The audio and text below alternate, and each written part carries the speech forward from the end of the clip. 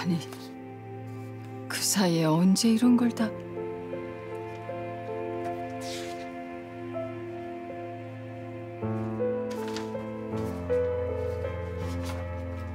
다 보셨습니까?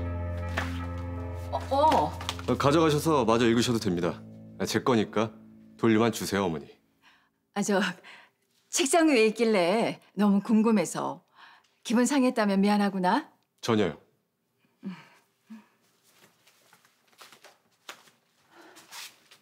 경준아. 네. 전부터 물어보고 싶은 게 있었어. 너 눈 수술 받은 다음엔 네가 바로 미국으로 떠나버리고, 그리고 귀국해서는 모자지간에 편하게 얘기할 틈이 없어서 물어보지 못했는데, 온 가족이 그렇게 사정을 해도 내내 수술을 거부했던 네가 5년 전에는 왜 갑자기... 제가 갑자기 이식 수술을 받기로 한 이유가 궁금하신 겁니까? 보고 싶어졌어요.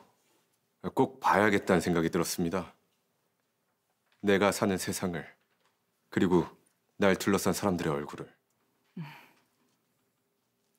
보고 나니 어떠니?